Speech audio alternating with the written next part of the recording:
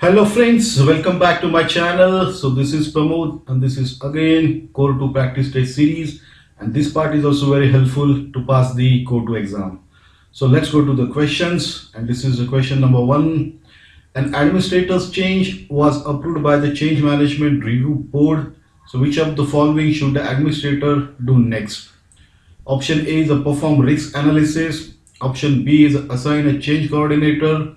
Option C is implement the change. Option D is verify testing results. And the correct answer for this question is option C, implement the change. And the explanation is, once a change has been approved by the Change Management Review Board, the next step is to implement the change. This involves carrying out the approved change in the system or environment according to the change plan. Perform risk analysis. This should be done before the change is approved to assess potential impacts. Assign a change coordinator. This role should be designated earlier in the process to oversee the change implementation.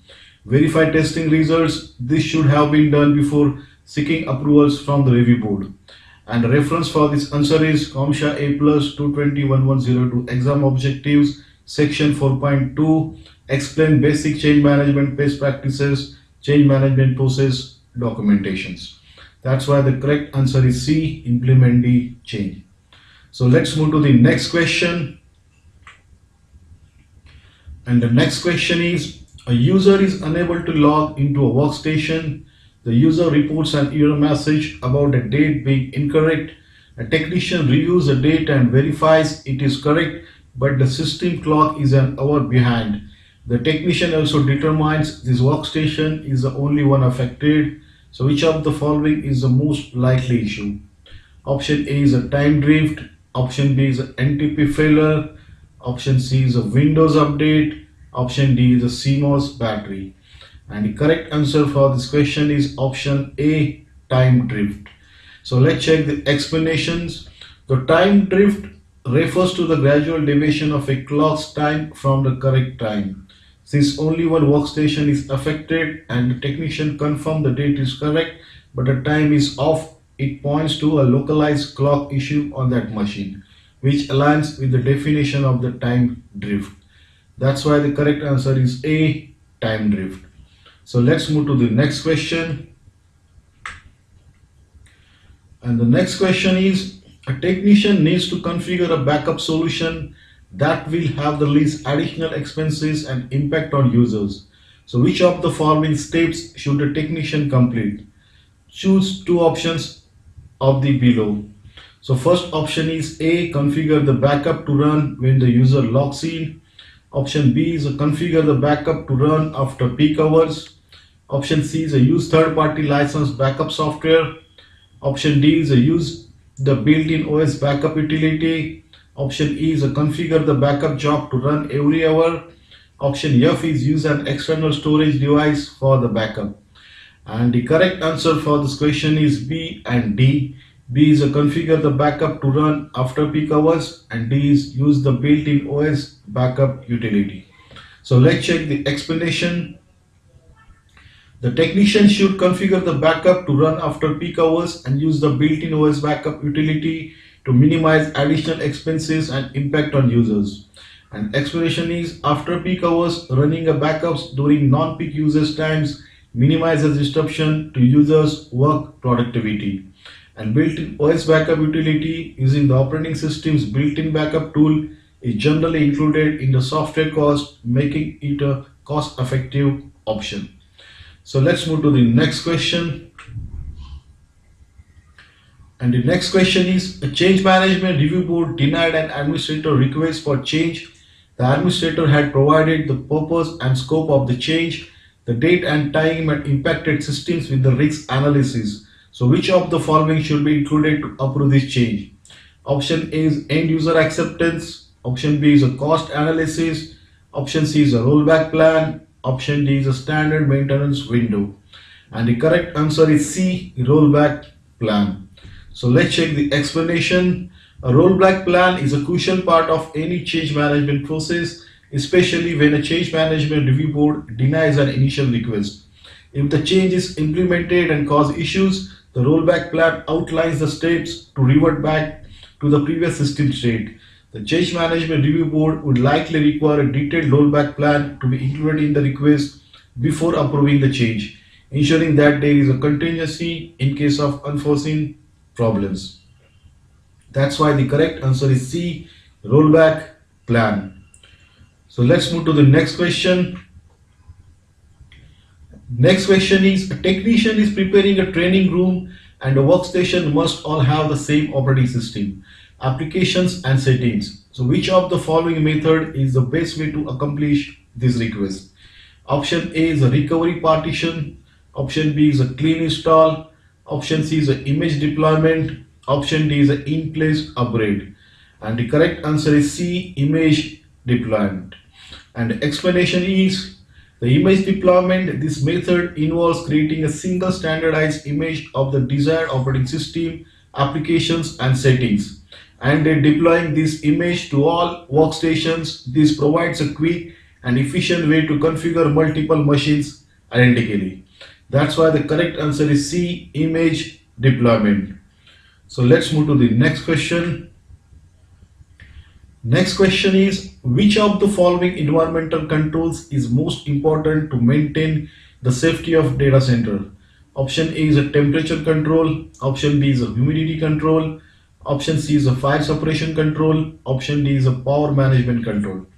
And the correct answer is C, fire suppression control. So let's check the explanations. So while temperature, humidity and power management are all important of data center operations, a fire can cause catastrophic damage to equipment and data, potentially impacting business continuity. Therefore, having a reliable fire suppression system in place is crucial for safeguarding the data center and its assets. That's why the correct answer is C, fire suppression control. So let's move to the next question. Next question is, an employee utilizes a personal smartphone to work remotely. The employee is unable to reach the portal using the company provided VPN service. So which of the following describes the cause of the issue? Option A is the application must be purchased by the company. Option B, the smartphone is not on the latest OS version. Option C, the smartphone is not enrolled in MDM service. Option D is the application fails to install and launch. And the correct answer is C, the smartphone is not enrolled in MDM service.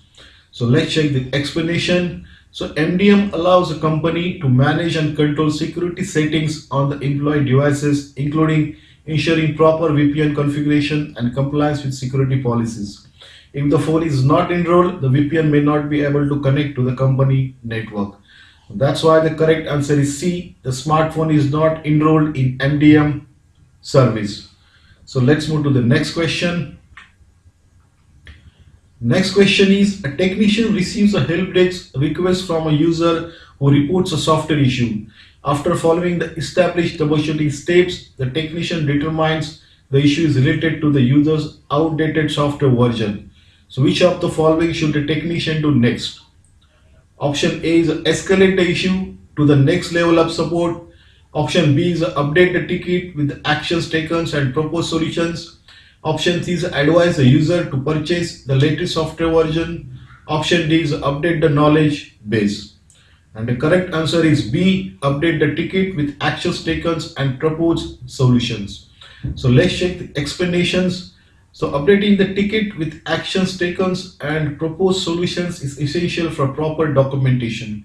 This allows other technicians to understand the issue, the steps already taken and the suggested solution. It also provides a record of the technician's work for future reference. That's why the correct answer is B, update the ticket with action taken and propose solutions. So let's move to the next question.